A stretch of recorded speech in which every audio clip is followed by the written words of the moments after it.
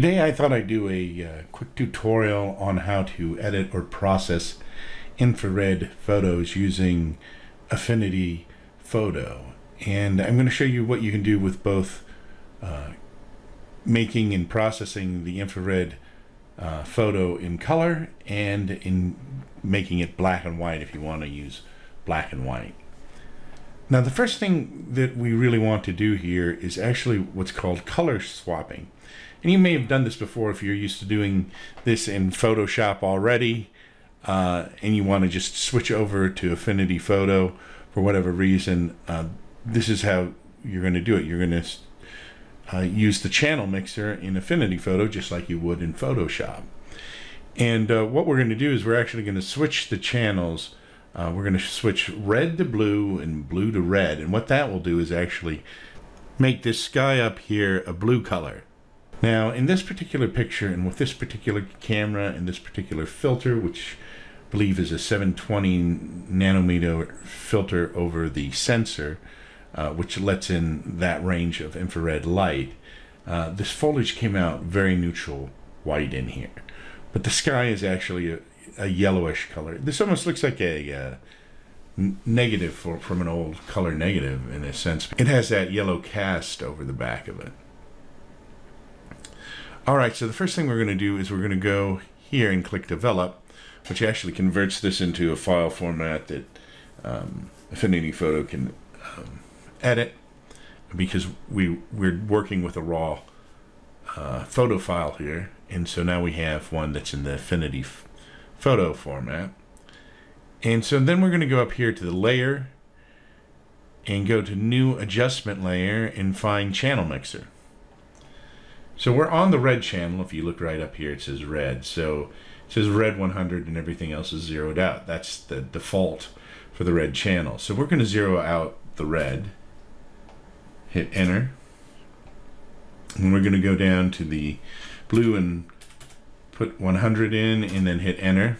And so that has swapped the red channel to blue. So now we go up here and we select the blue channel. And we go down to where it says blue here and we enter 0, which zeroes it out. And then we're going to go back up to the red and add 100 in and hit enter. And so now, as you can see, the photo looks pretty nice. It has a blue sky in it. The foliage looks red, maybe slightly a little bit of magenta in there, or yellow. And that will vary depending on various factors. It just varies by photo and how much infrared light's coming on it, what type of filter you have on it and such. So the next thing we may want to do is we may want to go up here and we're going to go to layer again and add an adjustment layer for white balance. And one thing we can do is we can go down here and click on the picker, and we could actually click on the foliage somewhere. And depending on what foliage, you can see it changes the foliage color slightly there, depending on what we pick as the neutral color. Also, if there's something in here, like there's a wall along here, if we make that gray, it may change it. So you can just click until you find something that looks nice to you. And then the other thing you can do is you can then, once you try to find something that you want to be a neutral white or color, you can go and then you can adjust the balance up here. So we could make the foliage look a little bit more yellow or a little bit more blue depending on what we want. We're going to put it right about there.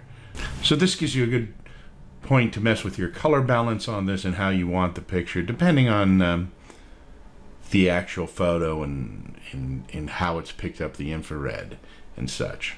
Now, it's good to get to this point before you make it black and white. Some people like to just make the infrared black and white infrared and not mess with the colors, because it can get complex, and some pictures don't really look that great in color.